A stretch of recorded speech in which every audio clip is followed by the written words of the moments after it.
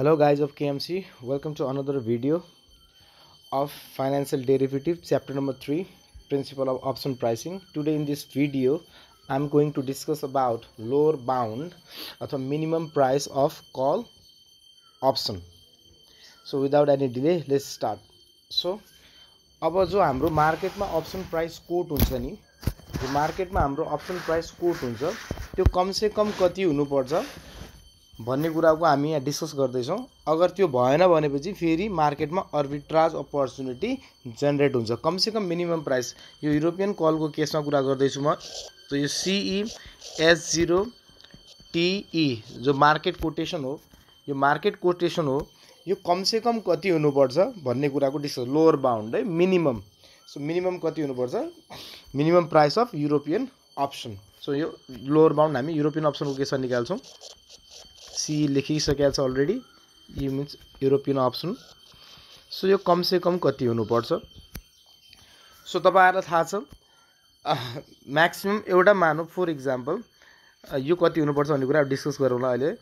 For example अहिले मैले एउटा कल अप्सन किने, जसको एक्सरसाइज प्राइस छ मानौ 180, एक्सरसाइज प्राइस 180 र यसको लागि के प्रिमियम तिर्दै आउला, त्यो प्रिमियम कति हुनुपर्छ भन्ने कुरा नै यो च्याप्टरको मेन टपिक हो। र मानौ 1 वर्षपछि त्यसको स्टक प्राइस एट एक्सपायरेसन, अथवा अहिले नै त्यसको स्टक प्राइस, एक्सरसाइज प्राइस छ 180 त स्टक प्राइस छ मानौ त्यसको 200 रुपैयाँ भनेपछि यो अप्सनबाट मलाई कति रुपैयाँ प्रफिट हुने हो, यो अप्सनबाट मलाई कति रुपैयाँ प्रफिट हुने हो, 20 रुपैयाँ।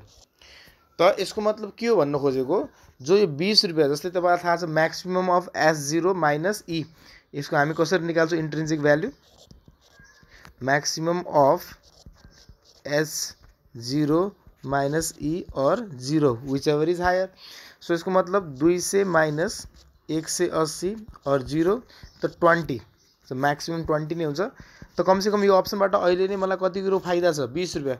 त कम से कम यसको मार्केट कोटेसन पनि 20 रुपैयाँ हुनुपर्छ कम से कम, हैन। जति यो अप्सनबाट फाइदा हुने हो, त कम से कम त्यसको इन्ट्रिन्सिक, कम से कम त्यसको मार्केट कोट, कल प्रिमियम अहिले मार्केटमा कति कोट हुनु पर्यो, 20 रुपैयाँ। अगर भएन भनेपछि फेरि आर्बिट्राज अपर्च्युनिटी जेनेरेट हुन्छ। कुरा बुझ्नुभयो। सो यो अप्सन अहिले तत्कालै, अब मानौ अप्सन यो मानौ तपाईको यो 15 देखियो यहाँ, यो अप्सन हामी 15 मा किन्न पाउँछौं। अहिले यो अप्सन मार्केटमा हामी 15 मा किन्न पाउँछौं भनेपछि म तुरुन्तै के गर्दिन्छु, अहिले तुरुन्तै के गर्दिन्छु, कल अप्सन बाइ गर्दिन्छु। फेरि मार्केटमा म यहाँबाट 20 रुपैयाँ कमाइहाल्छु, 5 रुपैयाँ मलाई आर्बिट्राज जेनेरेट भइहाल्यो, रिस्कलेस प्रफिट जेनेरेट भइहाल्छ, हैन। अगर यो कोटेसन मार्केटमा 15 रुपैयाँमा मिल्छ भनेपछि,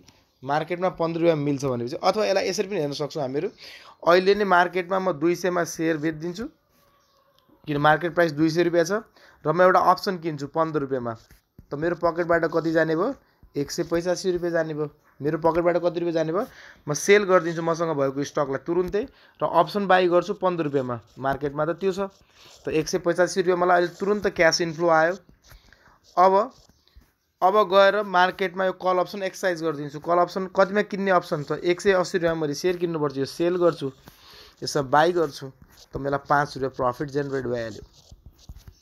मलाई 5 रुपैयाँ प्रफिट, आर्बिट्राज प्रफिट जेनेरेट भयो। प्रफिट पनि कस्तो, रिस्कलेस। अथवा तपाईँ इन दुईटाको ग्याप हेर्नुहोस्, 15 रुपैयाँमा कल अप्सन किन्न पाइरहेछ, जबकि यसको भ्यालु हुनुपर्ने थियो 20 रुपैयाँ, त कम से कम त्यो हुनु पर्यो। यही कुरालाई अब हामी हेर्दैछौँ। अब मानौ यो त अहिले तत्कालको हेर्यौं, अब तपाईले मानौ एक वर्षको कल लिनुभयो, 6 महिनाको कल लिनुभयो, त टाइम पिरियड पनि आइहाल्यो भने चाहिँ हामी टाइम भ्यालु अफ मनीलाई पनि कन्सिडर गर्नुपर्ने हुन्छ। अब यहीलाई म तपाईलाई फर्मुलामा देखाउँछु कसरी हुन्छ, हेर्नुस्। त लोअर बाउन्ड अफ कल, त पहिला एउटा टपिक बनाउनु होला,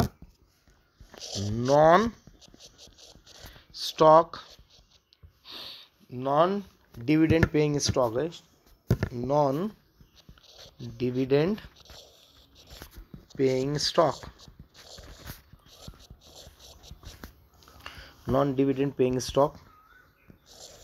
so non dividend paying stock चाहिँ मतलब डिभिडेन्ड दिँदैन, डिभिडेन्डलाई पनि हामीले कन्सिडर गर्नुपर्ने हुन्छ। यसपछि हामी डिभिडेन्ड पेइङ स्टकको पनि निकाल्छौँ।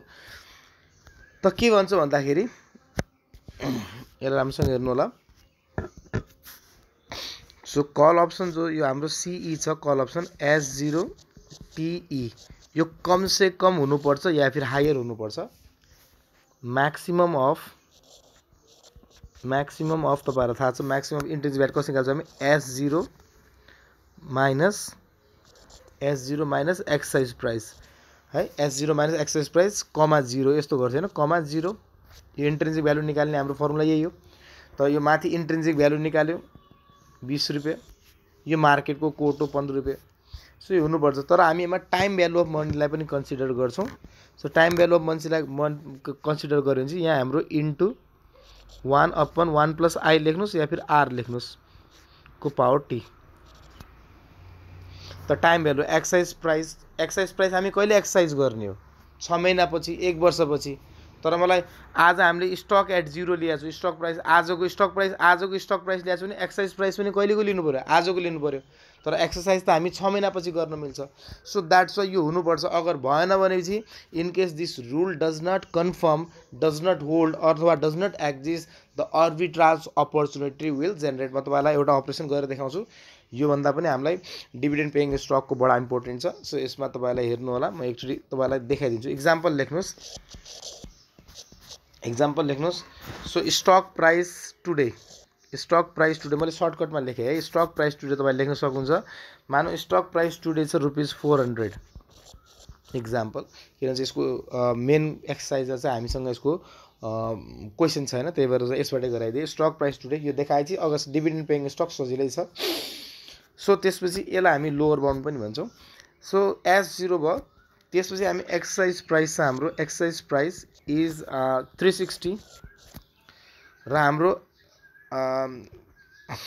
जो कल प्रिमियम हो कल प्रिमियम जो तिर्नु पर्ने हो market price CE S0 TE after 1 year है आफ्टर 1 इयर 1 वर्षपछि कुरा गर्दैछु आफ्टर 1 इयर एक्सपाइरेसन यसलाई नि यहाँ नलेखौँ लास्टमा लेख्ला हैन अहिले नै यसको लागि कल प्रिमियम कति तिर्नु पर्ने ₹50 अहिले नै यसको लागि कल प्रिमियम कति तिर्नु पर्छ यो अप्सन तपाईले 360 एक्सर्साइज प्राइस वाला कल अप्सन किन्नु छ भनेपछि अहिले तपाईले कल प्रिमियम कति तिर्नु पर्छ मार्केट कोट हो हैन मार्केट प्राइस हो कल प्राइस हो सो यसको रिस्क फ्री रेट छ तपाई 10% भनौं एक्सपाइरेसन टाइम छ 1 इयर अब तपाईले यसमा निकाल्नु पर्यो कम से कम पहिलो calculate the lower bound of call option कम से कम कति हुनु lower bound of call option है त यो अहिले कति छ यसको 300 कति छ हाम्रो 50 रुपैयाँ छ है यसको लोअर बाउन्ड कति हुनु पर्यो भन्छ यो 50 रुपैयाँ लोअर बाउन्ड भन्दा कम हुनु पर्यो है lower bound of call option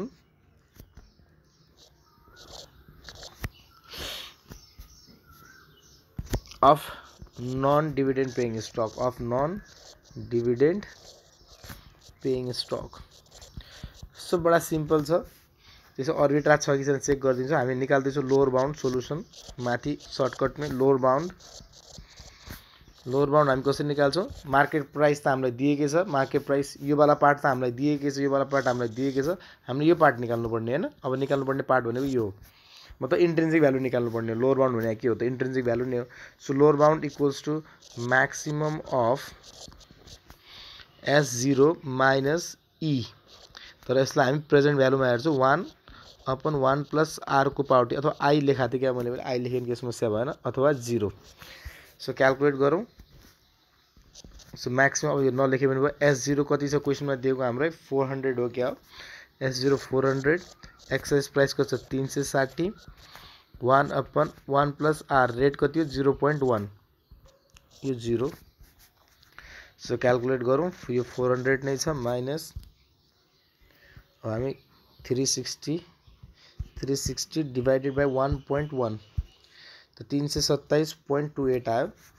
327.28 shortcut में भनौं त हाम्रो अथवा 0 हैन अथवा 0 व्हिच एभर इज हायर यो अथवा 0 त यही नै हायर छ पहिलो पोर्सन नै हायर छ यसलाई मैले -400 गर्दिए सो 72 रुपियाँ देखिरहेको छ यसमा कति देखिरहेको छ रुपीज 72.72 अथवा 73 अब अर्बिट्राज पर्सेन्ट त लोअर बाउन्ड आइरहेको छ हाम्रो 72 लोअर बाउन्ड कति आइरहेको छ हाम्रो 72 तर मार्केट कोड छ जम्मा कति मार्केट कोड कति छ 50 त फल्स भयो मतलब अब अर्बिट्राज अपर्च्युनिटी जेनेरेट भयो कारण किन क्वेशनले के भन्थ्यो हामीले रुल के पढाएको थियौं जो हाम्रो युरोपियन कल अप्सन छ S0TE यो चाहिँ तपाईहरुको बढी हुनु पर्थ्यो म्याक्सिमम अफ S0E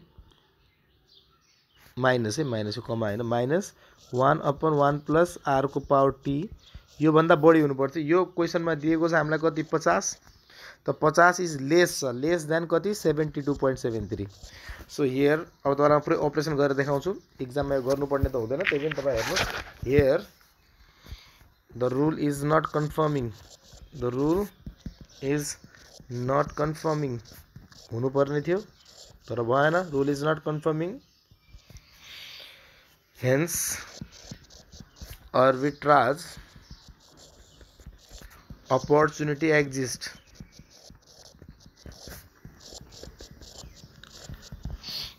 अब एक्सन के गर्ने त यो प्राइस सोधेको छैन तपाईहरुको बुकमा म त्यही पनि तपाईहरुलाई देखाइदिन्छु सेल द स्टक तपाईसँग स्टक छ भने यस्तो स्टकलाई बेच दिनुस् sale the stock today A number लेखे and by the call option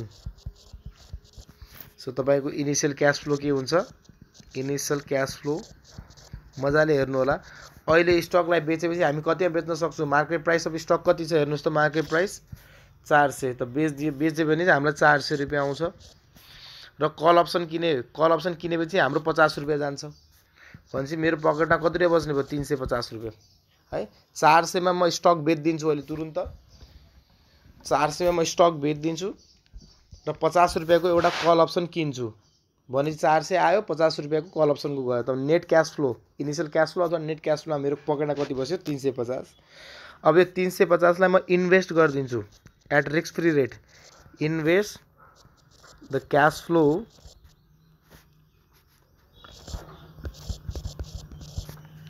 at risk free rate for 1 year एक वर्षको हो नि यो कल अप्सन त एक वर्षपछि हामी एक्सरसाइज गर्नेवाला छौं एक वर्ष त अहिले 350 छ अब एक सालको ब्याज आउने भयो 10% मा 1 प्लस 0.1 को power 1 so this is present value future value निकाले हामीले FB = PB 1 प्लस I को पावर n यो गर्नु भएको थियो ल पहिला सो एक वर्षको ब्याज आयो हामीलाई त 350 * 1.1 350 * 1.1 सो तपाईको पकेटमा कति आयो 385 अब ध्यान दिएर सी मा हेर्नुस् अब तपाईको एक वर्षको टाइम पिरियड सकियो 350 रुपैयाँले ब्याज कमाएर 385 भयो अब हामी एक्सरसाइज गर्छौं यो कल अप्सनलाई कतिमा एक्सरसाइज गर्न मिल्छ 360 मा अब तपाई के गर्नु पर्यो एट एक्सपाइरेसन आफ्टर 1 इयर भनौं आफ्टर अझ तपाईलाई क्ल्यारिटीको लागि यति धेरै लामो लेख्नु पर्दैन एक्सरसाइज द कल अप्सन लेखे हुन्छ exercise the call option and pay rupees 360 so arbitrage profit हेर्नुस् त arbitrage profit त तपाईको कति आयो इन्भेस्ट गर्नु भएको थियो 385 रुपैयाँ यो आयो माइनस अहिले तपाईले किन्नु भयो exercise the call option and pay 360 त तपाईको पकेटमा रुपीस 15 रुपैयाँ आरामले बच्यो that is your riskless profit so यो अपरेसन थियो है सो कम से कम अगर यो बढी भएन है मार्केट कोड बढी हुनु पर्छ जहिले पनि मार्केट कोड इन्ट्रिन्सिक भ्यालु भन्दा बढी हुनु पर्छ इन्ट्रिन्सिक भ्यालु हो तर हामीलाई प्रेजेन्ट भ्यालुमा हेर्यौं त्यति मात्र फरक हो किन चाहिँ हामीले स्टक प्राइस आजको लिएको छौं भने एक्सरसाइज प्राइस पनि आजको लियौं त्यही भएर अब एउटा क्वेशन म बुकको गर्दिन्छु अर्को क्वेशन तपाईहरुलाई होमवर्क भयो त सेम हामी कल अप्सन सक्यो यसपछि हाम्रो लागु हुने भनेको पुट अप्सन हो है अब बी नम्बरमा हाम्रो छ dividend paying स्टक्स dividend paying stock dividend paying स्टकको कसरी अगर बिचा अब 1 वर्षको टाइम पिरियड छ भने त डिभिडेन्ड पनि त देला नि हैन। सो डिभिडेन्ड पेइङ स्टक छ भनेपछि सेम हो, फर्मुला चेन्ज एउटा ठाउँ मात्र चेन्ज छ। त्यसले बार बार सम्झाउनु परेन कहाँनिर चेन्ज हो त्यो म भनिदिन्छु। सो यसको लोअर बाउन्ड यो हुनुपर्छ CES0TE, यो त मार्केट कोट हो, यो त मार्केटले दिने कोट हो, यसमा हामी केही गर्न सक्दैनौँ। यो जहिले पनि बढी हुनुपर्छ, यो जहिले पनि बढी हुनुपर्छ को भन्दा म्याक्सिमम लेखेँ मैले, maximum of S0 minus exercise price, यहाँ तपाईँको 1/1 प्लस यो इन्टु है, into present value multiply exercise प्राइसलाई हामी प्रेजेन्ट भ्यालुमा ल्याउँदैछौँ R को पावर T, 0 त म्याक्सिमम हो। अब तपाईँले एउटा कुरा यसमा ध्यान दिनुपर्ने कुरा के हो, यो S0 मा हाम्रो स्टार लागेको छ है, S0 मा स्टार, माथि S0 मा स्टार लागेको थिएन, हेर्नु होला माथि S0 मा तपाईँको स्टार लागेको थिएन, मैले बाँकी सबै सेम यहाँ स्टार लगाइदिएँ, त्यहाँ खाली स्टार लगाएँ। त S स्टारको अर्थ के हुन्छ म तपाईँलाई मिनिङ लेख्दैछु। S स्टारको मिनिङ के हुन्छ, is equals to stock price minus present value of all dividend, stock price minus present value of all dividend. किनभने चाहिँ यो डिभिडेन्ड पेइङ स्टक हो, तपाईँले यो स्टक सेल गरिदिनु भयो भनेपछि कसैलाई सेल गरिदिनु भने त्यसको डिभिडेन्ड पनि तपाईँले त्यो सम्बन्धित मान्छेलाई दिनुपर्ने हुन्छ है। So present value of dividend र डिभिडेन्डलाई घटाइदिन्छौँ हामी। सो बुकमा तपाईँको भएको क्वेसन दुइटै यही सम्बन्धी नै हो। एउटा हाम्रो 3.8 प्रब्लम नम्बर कति छ, 3.8 प्रब्लम नम्बर हाम्रो कति छ, 3.8 र 3.9। त 3.8 र 3.9 सेम हो, म 3.9 गरिदिन्छु, अलि गाह्रो छ, यसमा दुईवटा डिभिडेन्ड छ। तपाईँलाई माथि 3.8 मा चाहिँ एउटै डिभिडेन्ड छ है। के भन्छ, star company stock is currently selling at ₹100। त S0 कति छ हाम्रो 3.9, त्यसलाई म अपरेसनै गरेर देखाउँछु। त S0 मैले स्टक प्राइस लेखेँ है 100, stock price is 100, stock page dividend ₹3 after 6 months and 1 year from now. Dividend यसले दुईचोटि दिइरहेछ है। स्टक पेज ₹3 डिभिडेन्ड दिन्छ 6 महिनापछि र 1 महिना, त 6 महिनामा दुईचोटि डिभिडेन्ड दिइरहेछ। सो डिभिडेन्ड एउटा छ D1 after 3 months, 3 D2 after 6 months हो गया, आफ्टर 6 months आफ्टर 1 year। यसरी लेख्दा हुन्छ dividend D1 equals to D2, dividend D1 equals to D2 equals to ₹3। त D1 हाम्रो 3 महिना 6 महिनापछि, D2 हाम्रो 1 वर्षपछि है। दुईवटा डिभिडेन्ड छ। 8 नम्बर क्वेसनमा तपाईँको एउटै डिभिडेन्ड होला, नर्मली एउटै डिभिडेन्ड दिन्छ। European call option as exercise price 88, exercise price कति छ तपाईँहरू लेख्नु होला पुरै, एक्सर्साइज प्राइस भनेर। Stock price at today S0, dividend भइहाल्यो यो, एक्सर्साइज प्राइस E भनेर लेख्नु होला, मैले सर्टकटमा लेखेँ। र टाइम टु एक्सपायर कति छ 1 year, time to expiration time हाम्रो कति छ 1 year, T भन्छौँ हामी यसलाई 1 year। 1 year form European call option as exercise price 88 and 1 year to expire, risk free rate 10% per annum भन्छ, risk free rate R, risk free rate R, सानो R है, सानो R 10%। त्यसपछि खालि डिभिडेन्ड मात्र चेन्ज हो। Do you see any arbitrage opportunity if this call is selling at 8। त यो मार्केटमा यसको कोड कति भएको छ CES0TE, यसको कति कल भएको छ 8। सो यही हो, हामीले त्यो लोअर बाउन्ड निकालिदिनुहोस्। त लोअर बाउन्ड आउने बित्तिकै थाहा भइहाल्छ solution. Lower bound is equals to Max S0, तर यहाँ स्टार है, माइनस एक्सर्साइज प्राइस इन्टु 1/, यसलाई प्रेजेन्ट भ्यालुमा ल्याउने 1/पावर T अथवा 0 विच एभर इज हायर। यो पहिला पनि गरेकै हामीले। सो म्याक्सिमम अफ S0 कति, S0 स्टारलाई हामी निकाल्छौँ अहिले। मैले तल यहाँ वर्किङ नोटमा निकालेँ S star is equals to S0 minus present value of all dividend minus D1 D2 गर्दा पनि हुन्थ्यो. S0 कति दिएको छ हामीलाई क्वेशनमा 100. सो एउटा D1 छ माइनस अर्को D2 छ. तर यसको प्रेजेन्ट भ्यालु है, present value of D1, present value of D1, present value of D2. So अब निकाल्दिउँ तपाईलाई सम्झाउन सजिलो होस्. प्रेजेन्ट भ्यालु D1 कति हो हाम्रो पाउने 3 रुपैयाँ नै हो. डिभिडेन्ड 3 रुपैयाँ नै हो. तर 6 महिनापछि है इन्टु प्रेजेन्ट भ्यालुमा ल्याउनलाई 1 प्लस R ए त हो पावर 6 महिना चाहिँ 6/12 भयो है, 6 महिनाको हो यो. त्यस्तै D2 into 1 upon 1 plus R, R भन्नाले R भयो त 6 भयो, यहाँ त 1 इयर नै भयो, 12/12 1 इयर. यो 6 महिनाको हो, यो 6 महिनालाई हामीले प्रेजेन्ट भ्यालुमा ल्यायो, यो 1 वर्षले ल्यायो. 3 रुपैयाँ नै डिभिडेन्ड हो. सो 100 इन्टु म तपाईलाई यहाँ देखाउन सक्छु 1 डिभाइडेड बाई 1.1 यसको पावर 6 डिभाइडेड बाई 12 भनेको 0.5 नै हुन्छ.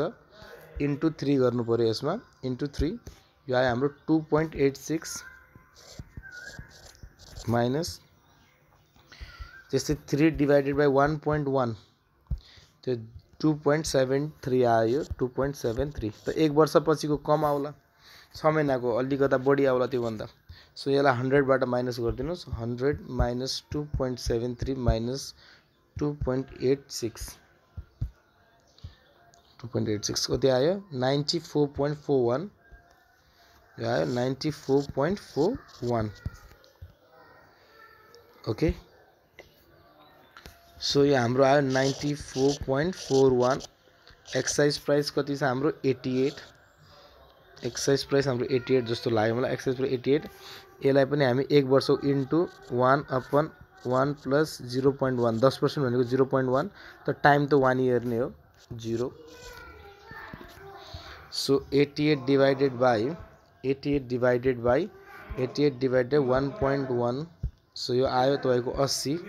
त 94.41 माइनस 80 है कमा 0. सो यो आयो हाम्रो 14.41. अब चेक गर्नु पर्यो. लोअर बाउन्ड बढी नै छ है, लोअर बाउन्ड कम आउनु पर्ने हो. लोअर बाउन्ड 8 रुपैयाँ भन्दा कम आउनु पर्ने हो, 8 रुपैयाँ भन्दा कम आउनु पर्ने हो, तर बढी आयो. त अर्बिट्राज अपर्च्युनिटी एक्जिस्ट गर्छ यसमा, अर्बिट्राज अपर्च्युनिटी एक्जिस्ट गर्छ यसमा. त तपाई देखाइदिनुस्. त्यही सोधेको थियो हामीलाई lower bound. Here lower bound is higher than call price.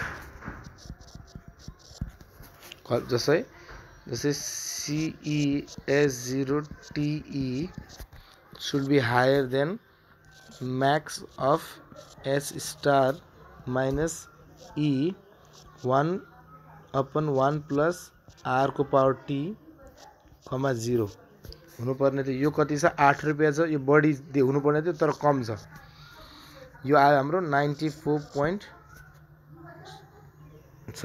भन्छु कति आयो 14.41. 14.41. So the rule is not confirming. The rule is not confirming. Hence arbitrage opportunity exist. तो अर्बिट्राज सेल गर्ने के गर्ने स्ट्र्याटेजी के हुने भयो हाम्रो स्ट्र्याटेजी मात्र सोधेको छ हामीलाई. त पहिला हामी के गर्छौं फर्स्टमा के गर्छौं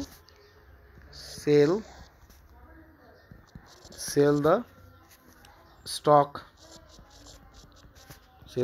today and buy the call option. यहाँ हाम्रो स्ट्र्याटेजी हुन्छ. सेकेन्डमा त्यसलाई invest the net proceed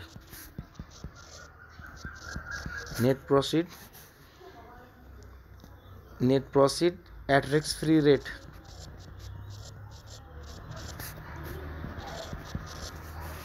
Seema exercise the call option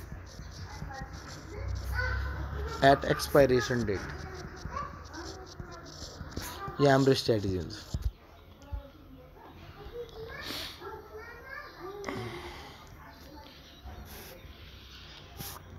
and also यसमा एउटा छुट्यो के पोइन्ट भन्दाखेरि यो पे डिभिडेन्ड